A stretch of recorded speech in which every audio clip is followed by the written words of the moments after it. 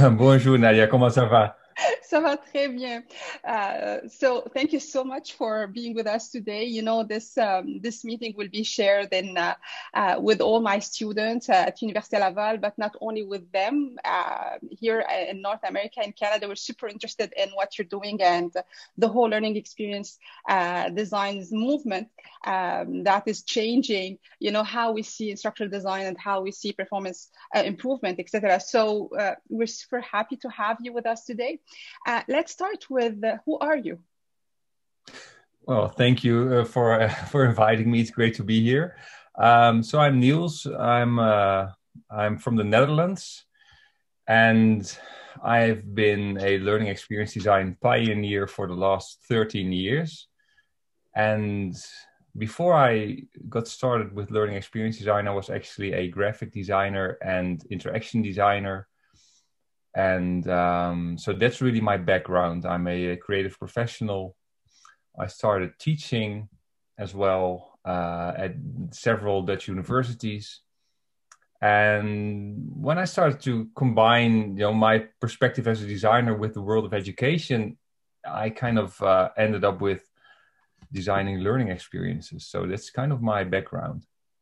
So, what is learning experience design? That's a good question. So basically, it's in essence, it's designing experiences people learn from. But what's really important is that, like I said, it's a design discipline. So you use design methods and tools and skills to shape this experience. And you, of course, you want to ensure that this experience is, does its job. That people learn from this experience. And there are two key elements there. So you design experiences people learn from in a human-centered way and also a goal-oriented way. So human-centered means that you really focus on the people who participate in this experience, primarily the learner, but also anyone else, teacher, friends, family, anyone involved, other stakeholders. And you try to put those people at the center of your design and also at the center of your design process. So human-centered design is a very important part of learning experience design, but also goal-oriented design, understanding what goals you want to achieve and enabling learners and stakeholders to achieve those goals with the learning experience that you design for them. Okay, So but that's yeah. yeah, and when you talk about instructional design, like many will tell you, especially when we follow, ADI and we start with the analysis and we talk about, like when you're Mhm. doing your analysis, you're focusing on learners. Like you need to know who your learners are.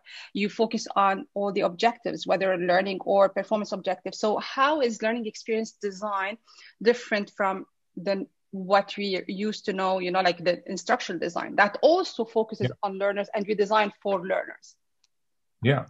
Well, what I've noticed, because this is a very hot topic, and just to be clear, I am not anti-instructional design. I know a lot of great instructional designers like you. But really, the most important difference is that it comes from a different place. It comes from the creative design disciplines. So, if you were to compare instructional design to a scientist, if you have, instructional design is more scientific, it's structural, uh, yeah, it's often applied form of science. Then a learning experience designer is more comparable to an artist, where you are applying arts to create something different, new, exciting. So you use more of an arts perspective instead of a scientific perspective. And you can imagine that if you were to give the same assignment to a scientist and to an artist to create something, they would have a different process and they would have different results. And both are valuable and both can be meaningful, but they will be different. And that's, in essence, the difference between the approach of instructional design and learning experience design. Um, what I've noticed, because I train quite a lot of instructional designers, is that because you use a different design process and you have a different focus, and you also use different skills and tools, they often tend to struggle with implementing their own expertise in in a new way of working, basically in a new way of thinking. So on the surface, they look quite similar, but underneath, the way everything works is quite different. So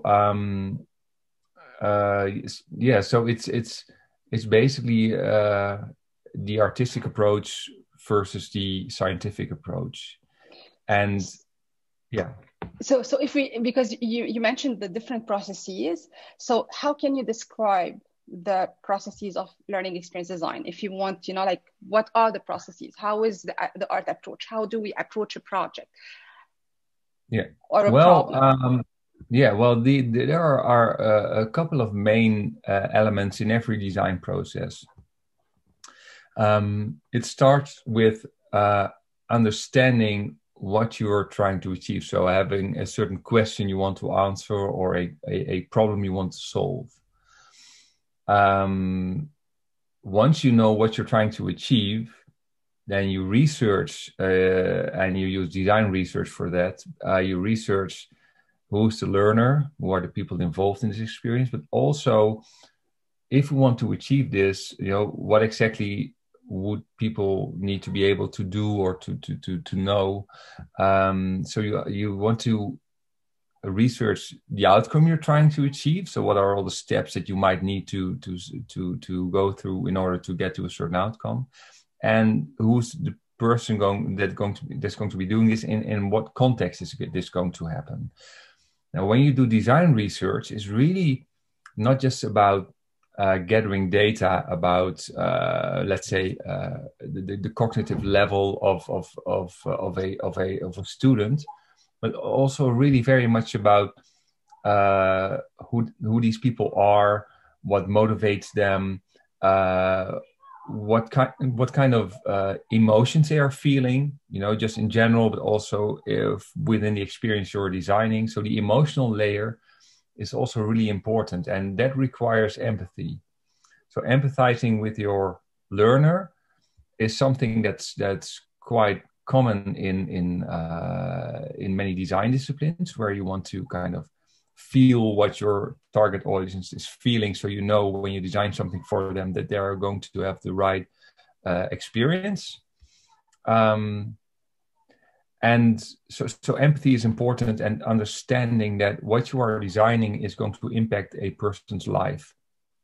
And so as a learning experience designer, you have a certain responsibility for a small part of someone's life. So a lot has happened before, and a lot is going to happen afterwards. But when they leave your learning experience, they are going to be changed, and that's going to impact, hopefully in a positive way, the rest of their lives. So that requires a more holistic, personal, emotional perspective on how and who you design for. So that's the research part. And then you start designing. And a very important part of design is ideation. And what I've noticed with instructional designers is that they are very good at understanding what is needed for someone to get to a certain point, and what kind of options are best. What options they would need to pick, what kind of format or tool you could use to get there. And for a learning experience designer, it's really about not picking the best options, but really creating your own options. And that's also where the link to the artist comes from. An artist starts with an empty canvas and just starts creating, and ends up with a unique painting or sculpture. And the learning experience designer goes through a similar creative process, where you can come up with anything, any kind of experience, and finally you end up with what you think is the best possible experience. So you design that, you have your ideas, You pick the best ones, you create a design, you prototype your design, you test it, and you go through the cycle again. So it's an iterative process. And especially the iterative character can sometimes be challenging for people who are not used to it, because it can be really a bit daunting not to know where you're going to end up. So you start with a certain goal and you just try stuff, you create something, it can be experimental, and you learn from it. So you, as a learning experience designer, you need to be, you shouldn't be afraid to fail, that's for sure. So you can try stuff and see what happens and kind of push the boundaries there. And so those are the steps from your question to your research or design, development, prototyping, so that developing a prototype, testing it, and then going back until it's ready to launch. And that's the essence of it. There can be more smaller steps in between, and you can have different types of research. You can have different types of prototypes. You can involve the learner in each of these steps as much as possible, and other stakeholders. So it's those are universal steps, but each individual design process will be different.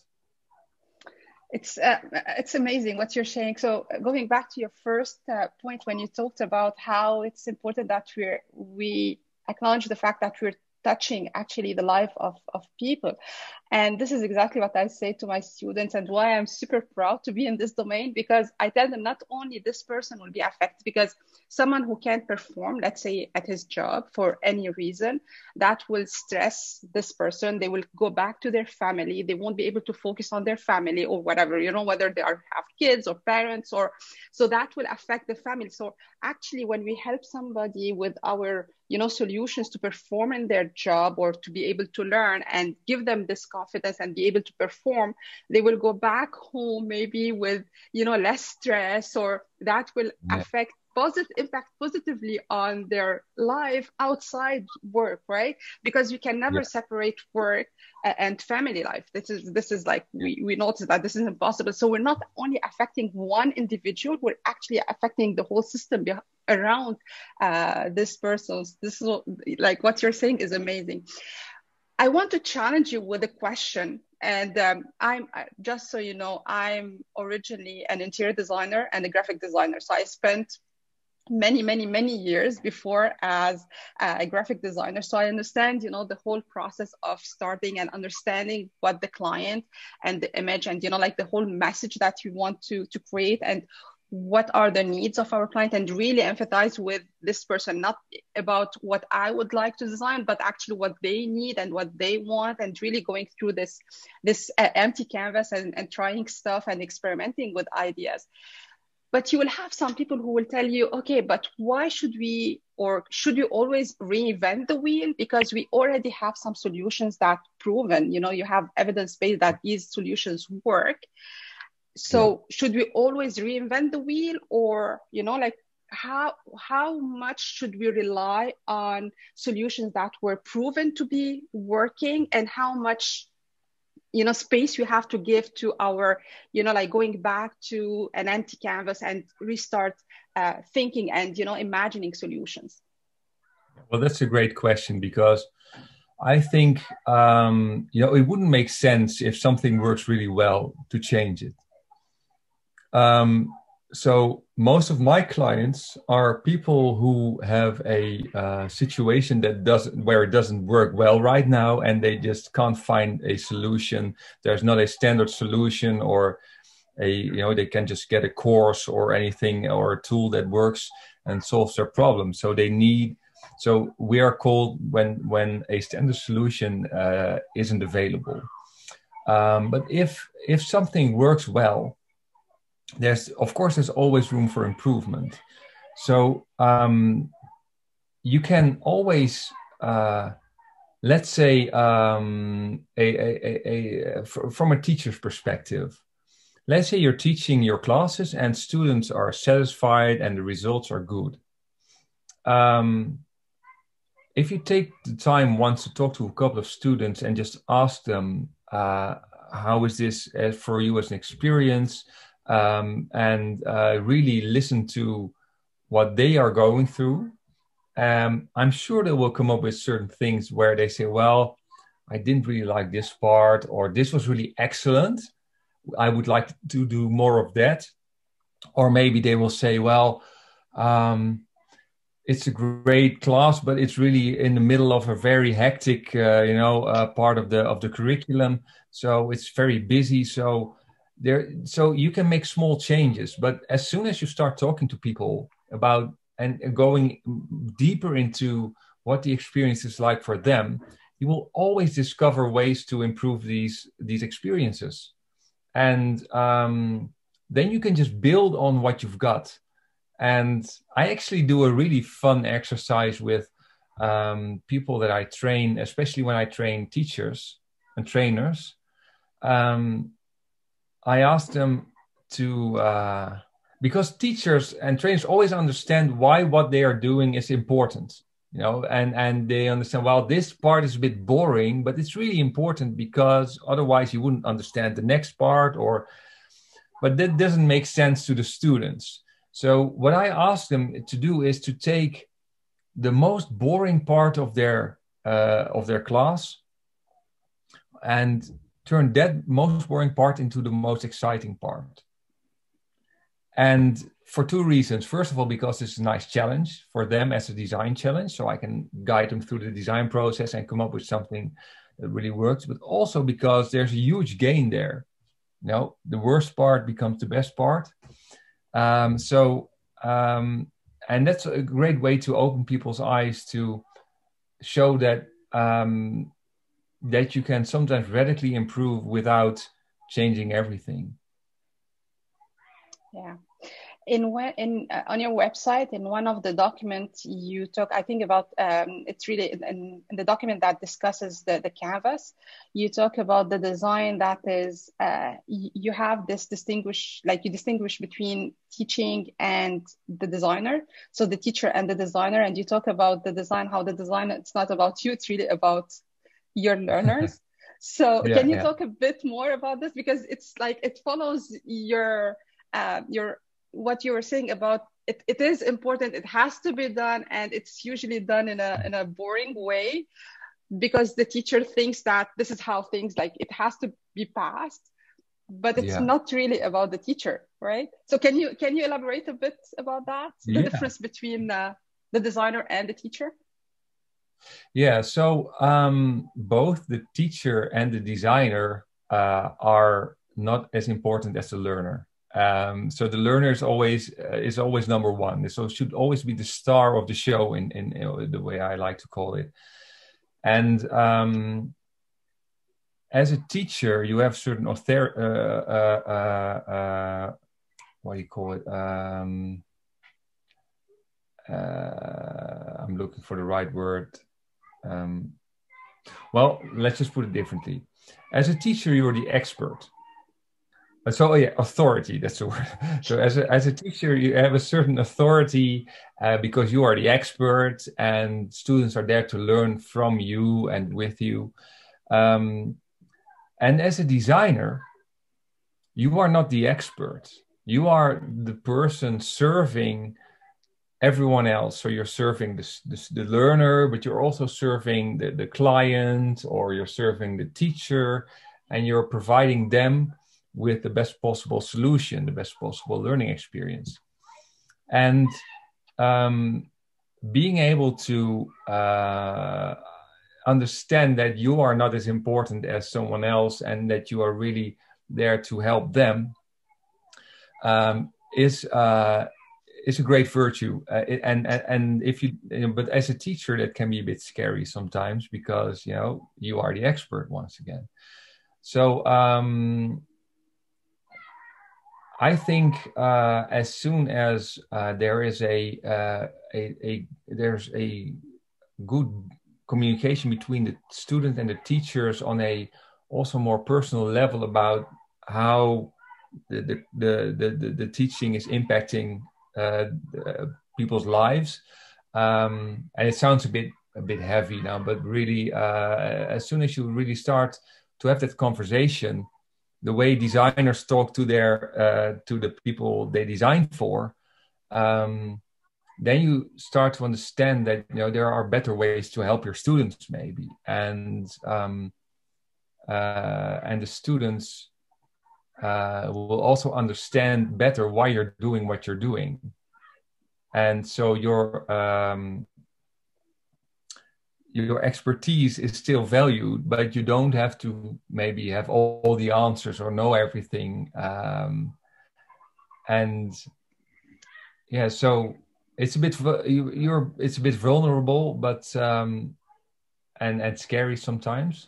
Yeah. But it's really nice to admit to yourself, I don't have to know everything. I can sometimes just say, well, let's figure it out together, and that's authentic, and that really works.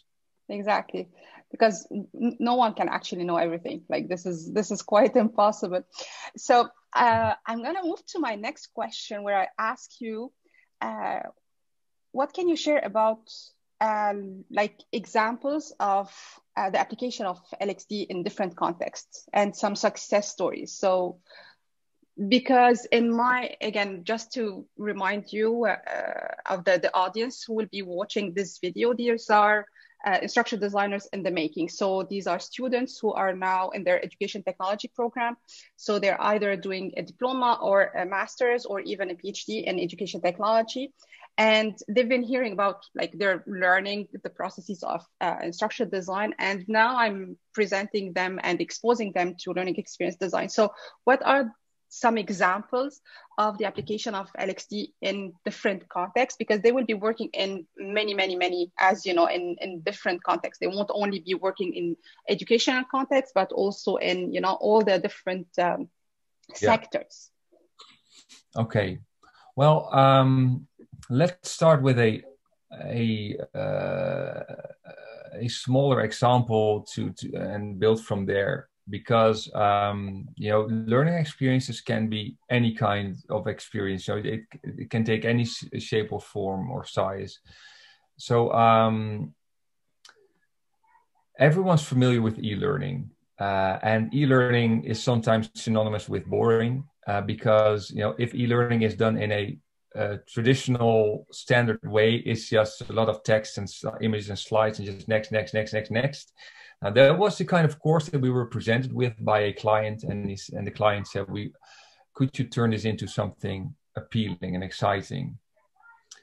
And there are many ways you can do that, but still you are limited often by, for instance, the tools you can use. So we had to work with a specific e-learning authoring tool because of their learning management system. So then you have they have certain limitations, and within those limitations, you want to find out, how can I improve the quality of this experience, on a maximum level? So there were many small things we did. First, or larger things. So we took, because there was a course and everything was in it, all the content was there, but content is never really that important to me. The goals and the outcome are what matter to me, and content are just an aspect of a learning experience, but not really leading in that sense. So we looked at all the content and we thought about, okay, so what exactly are we trying to achieve here? So we rewrote the goals that we're trying to achieve to more practical and realistic and human-centered goals, instead of saying this is the expertise we want them to learn, saying this would be relevant for the learner. So you rewrite the learning objectives and you come up with a different learning outcome based on those learning objectives. So that's one step. So, but in the terms of the design that we created, storytelling was key, because as soon as you start to take bits of content that are not really related and you put them into a logical, recognizable story, it starts to make sense. So we created a whole scenario of where we had different stories that would play out, where you would come across all the topics that would need to be covered. and do it in a way where we would offer different forms of interaction. So within the e-learning, you wouldn't just be clicking next and then having a quiz at the end. But you would, this was about color theory, by the way. And so, but you would have all these fun ways to interact with color, mixing colors, colors in interior, all kinds of stuff, the way paint is made. And so we rewrote the objectives and the outcome, restructured it and put it into stories that made sense, added different forms of interaction, some animation, visualization to make it come alive. And audio design, by the way, as well, is also very important, for a certain atmosphere or auditive feedback. Finally, we also thought about, we did that before, but we also thought about where are people going to be experiencing this? In the office, at home, on their lunch break, because their boss says so, in a small room somewhere. So this is a multinational company we worked for, so they have offices around the world. So we did a lot of research into who are these people, where would they be taking this course, and how would that kind of interrupt their daily lives. So we also thought about the emotions that come into play when you do e-learning. So these people would either, for instance, there are in South America, it's quite normal what we've learned from that company is that the boss says you have to learn this and this right now, go do it. And that's quite different from Europe, for instance. So there's a chance that people would enter this learning experience with a negative emotion of, I have to do this, I don't want to. So the first slide, we started with a question you couldn't answer wrong. It was just a personal question, and you would get more of a kind of surprise the learner that this is going to be very different from what you expected. So from the way we started, and also that's really designed to take these negative emotions into account and turn them into surprise and then positive. Oh, this is fun, I actually want to do this. So we designed for that emotional path. And finally, we looked for adding activities outside of the digital domain. So we asked some questions, or we had some assignments. This was about color, for example. Go outside, take a picture of an object or something with a specific color and share it on the corporate network, on the intranet, and explain why you took this picture. And the fun thing is that it's a really simple exercise, but it really takes people out of their sitting behind their computer, going outside, taking a picture, being aware of the fact that this color plays a role in my life. It's important. It makes me feel happy. It makes me remember certain things. And because they shared these experiences of taking these pictures, the whole perception of the course also changed. So people got excited about it, and they wanted to participate in this course because there was fun stuff going on, and they were seeing some meaningful interaction. So that's the long story of a short example. But it's amazing. It's amazing because, as you said, it's not about the content. It's not about even the the theory of how you will design the e-learning program. It's really about thinking of the perceptions of the people who will be taking the course, because as you said, if they were demotivated from the beginning, even if you have the best design and the best content, they won't be learning. So it's it's an amazing story and an amazing example that you're sharing, and it's amazing point. So just to go a bit deeper, how do you know your learners? Because you're really doing something that is really focused on the learners. And this could be a challenge in many contexts. So you also have some clients who won't give you access to the learners, for example. And even right. when you have access, you can't cover everyone. So how do you process? Like, how do you proceed with, what do you do to know your learners? Well, you do two things. The first one is you try to get as much access to the people you want to get to know.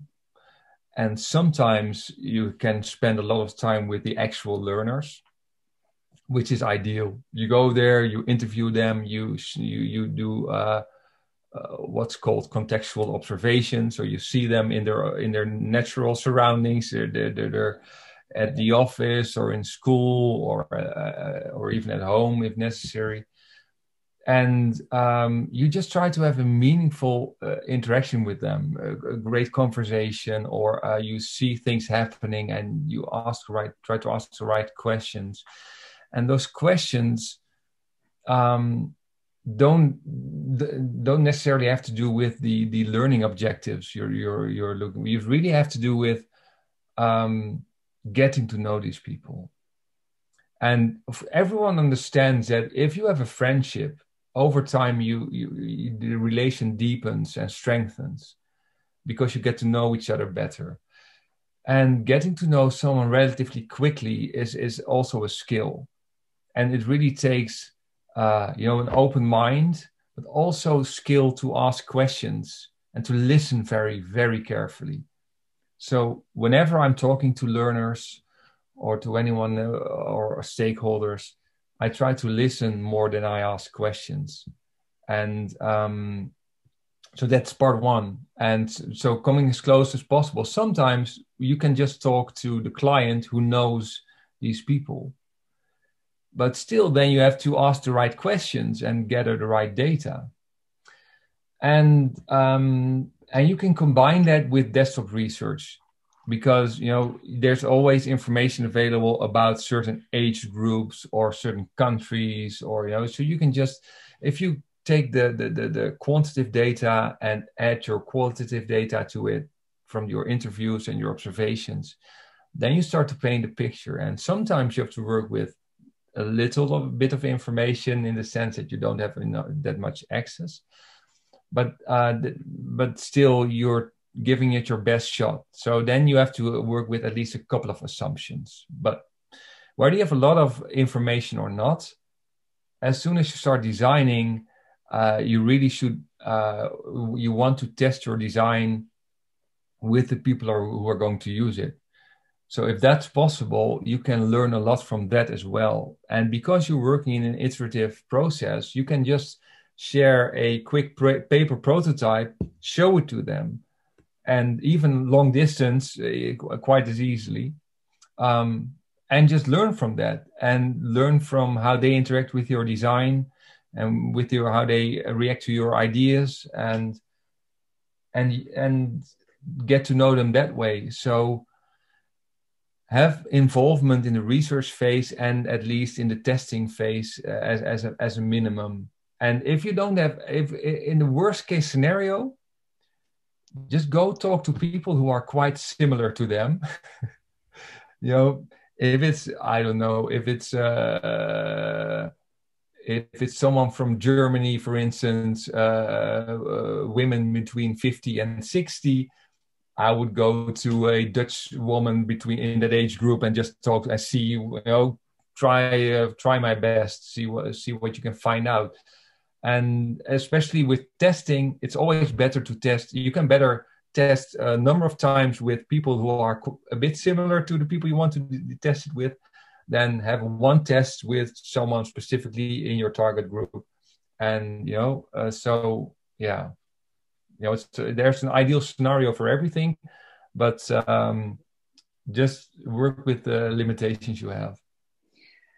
That brings me to the question, because you were talking about, the importance of listening and, like really understanding how to approach and asking the right questions and etc.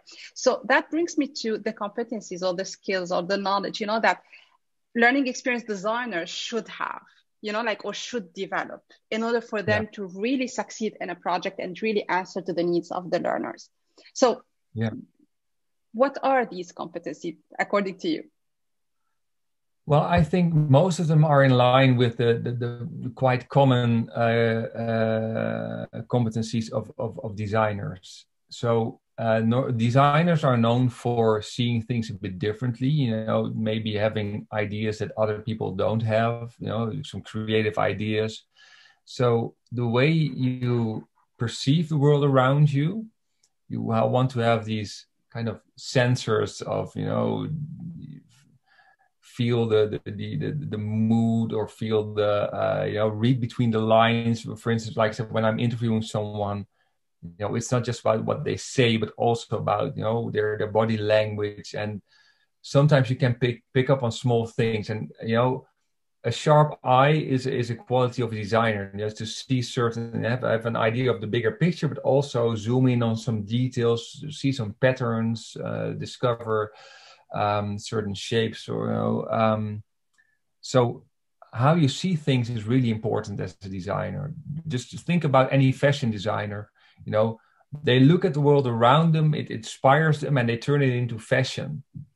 Well, I look at the world around me and I turn it into learning experiences. So that's a very important skill. Also, the way you do your vision, or the way you look at things, is really important, because when you design something, like being a graphic designer like yourself, you keep looking at your designs over and over. And why are you able to see how it can be improved when someone else who's not trained can't see it? They say, well, it looks nice, it's done. And you say, no, it can be improved, and it can be improved with more and more. So that's a very important skill, to be able to look at your own work, to criticize it, and to improve it. Knowledge is,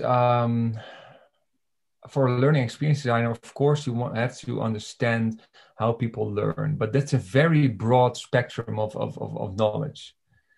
So I would say the most important part is to get to know more about how people learn from what they experience. And that's quite general in some sense, in some ways. But that's one of the reasons why I love to work with some certain educational experts, because I'm not going to tell them how to learn, how to teach, how children learn to speak, for instance. I don't know everything about that. There's a lot of science behind that. But I am able to work with them and design something probably more exciting than they might be able to come up with. So have a decent understanding of how people learn from what they experience. And then, so I talked about the perspective and some knowledge, but skills, I think just being able to visualize stuff is really powerful on many levels. You don't have to become someone who can design complete user interfaces or other graphic designs, but you should be able to at least make something look appealing or functional, or and also to take your thoughts and turn them into some kind of visualization. Because if you're only working textual, you're missing a large part of how to convey a message. Because as a designer, conveying your message is key. As a graphic designer, you can design a poster. If it doesn't convey the message, you're screwed. And this goes for, if you can't convey your message to the client, you have a problem. If you can't convey it to the target audience, you have a problem. So that's a very important skill, to communicate your ideas, to communicate your designs. And then also, I always look at insight, knowledge, skill, and behavior. So insight has more to do with the perspective I just talked about. Knowledge and skill we just talked about. The behavior, like I said, you really want to keep a beginner's mind. I didn't say it before, but we want to keep an open mind, which means understand that you have to start over and that you can't just rely on everything you've done before, because now the learner is different, the times have changed, the situation is different. So always try to start from scratch in that sense, and reinvent yourself. Um, when I train people, my goal is to help them reinvent themselves, more or less, going from, let's say, user experience designer to learning experience designer, or instructional designer to learning experience designer, or teacher, and but once they are a learning experience designer, you have to keep reinventing yourself in a way, to stay relevant, original, or fresh. So that's really important.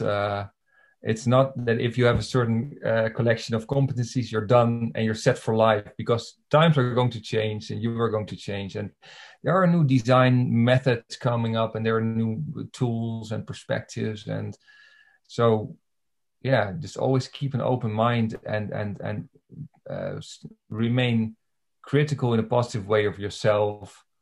And so you can always improve your own competencies, as you try to improve other people's competencies.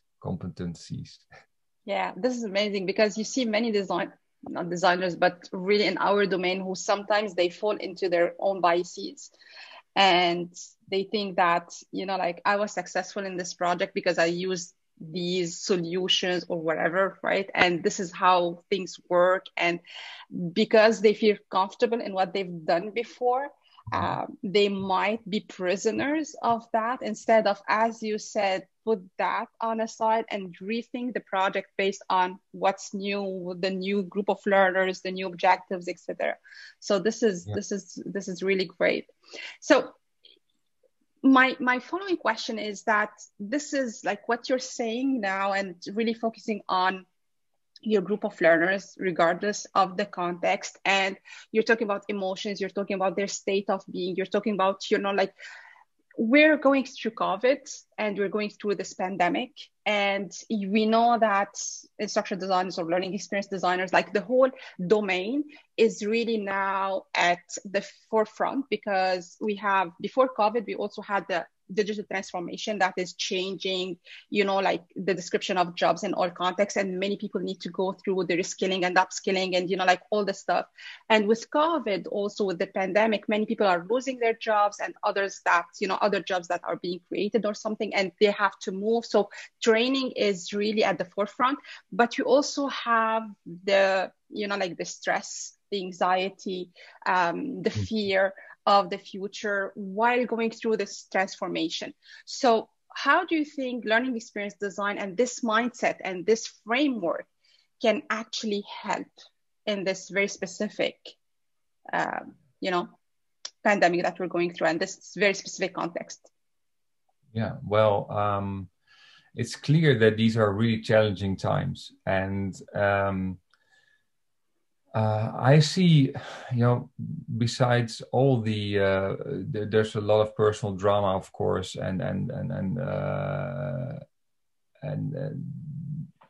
but I also see certain positive elements, because change is hard, but as soon as you have no choice, then you have to change. So the ability to change and the willingness to change is there right now. And what I see from a lot of people that I interact with, whether it's in training or just people who send me messages, is that they feel like learning experience design is an opportunity for them to improve themselves and other people's lives, because of the basically the creative freedom it offers.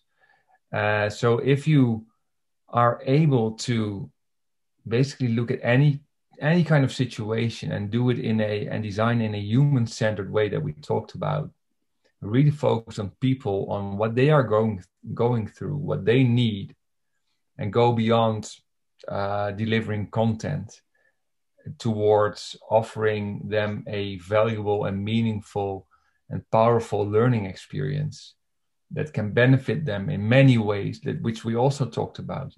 It's not just about finding a different job. It's about maybe being a better father or having less stress.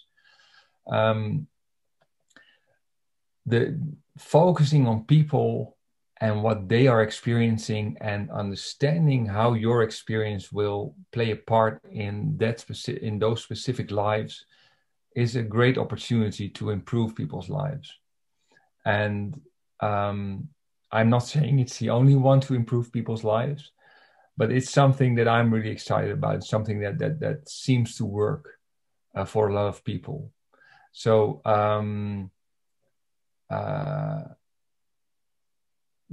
the design principles of learning experience design are universal. They can be applied to any type of context or situation.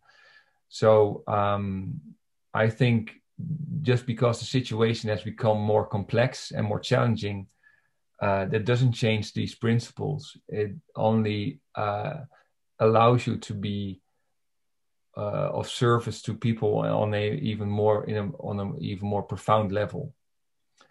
So I think we need creativity. We need different solutions, different ideas, and having learning experience as a framework will not only kind of foster that creativity, but also align it. Because I often say, being creative is fun, but just being creative isn't enough. You need to you need to focus your creativity to get to a certain point. And that's what the whole framework, the whole structure, the tools, the methods do. You are not just being creative, you are focusing your creativity on finding a solution to a problem or answering a question which improves people's lives and which helps them, to develop themselves in any way. So yeah, that's why I'm quite hopeful for the future, because I see so much enthusiasm among people to improve things and to take a terrible crisis and learn from it and say, well, now we're going to not just try to do things the way they were, we're going to try to make things even better than they were. So that's what I hope to see in the near future, and also what I see happening right now. Niels, that was an amazing meeting, and the discussion was amazing. That your answers will be super helpful for my class, but everyone who will be listening to our conversation. Do you have any last words for my students first and the whole, the Canadian community? Well, for your students, first of all, I think it's great that you're pursuing these opportunities, this kind of career, and the fact that you are interested in creating something for someone else which improves their lives shows kind of what motivates you.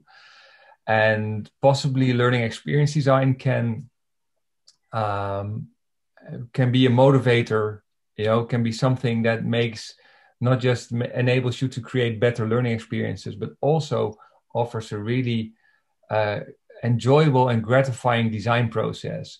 Because as much as I talk about the learner being important and for you as a student right now, you are going to be designing for other people, but you are really important right now yourself. So think about what motivates you, what inspires you, and use that to create better experiences for other people as well. And knowing yourself is just as important as knowing the people you design for. So just take good care of yourself and enjoy the whole process. And if any of you students have questions, I'm sure they will come to me through Nadia, but I'm always interested in your experiences, and well, good luck to you. And the last thing, can you share very quickly about the Learning Experience Design Conference and the website and the community that is being built and like it's growing like crazy now? Yeah, so we there is a the central point basically is LXD.org, which is our portal to the world of learning experience design. And right there, you can find several things, including our conference. We've been hosting a annual conference for 6 years. We started in 2016. So this is the sixth time, and we're doing it online. Last year was also online. Next year, maybe also, because this is working really well so far. And, saving a lot of travel time. But because people from all over the world join this conference, and it's really focused on bringing together anyone who's interested in learning experience design. So these are learning experience designers themselves, but also other creative professionals, educational professionals, scientists, artists, anyone can join in that regard. And this also says a lot about the status of the international LXD community, which is kind of, because it's still quite new for most people, it still consists of people with very different backgrounds who are kind of growing more and more towards each other and towards this central concept of learning experience design. And the really exciting thing right now is that anyone in the community, can play a role in developing and shaping learning experience design for the future, because there's so much more we can discover about how learning experience design can work in specific situations and different fields that can inspire us. It's very much alive and in progress and happening. And anyone who wants to play a part, visit LXD.org, visit our conference possibly. We also provide training, but I don't want to turn this into a commercial. We do the conferences really to bring people together and make it really accessible. And we have a LinkedIn group as well. Quite easy to find, the Learning Experience Design Community LinkedIn group. So just check it out. It's free. Sign up and get your dose of LXD. Thank you, Niels, so much. Have a great day. You're very welcome.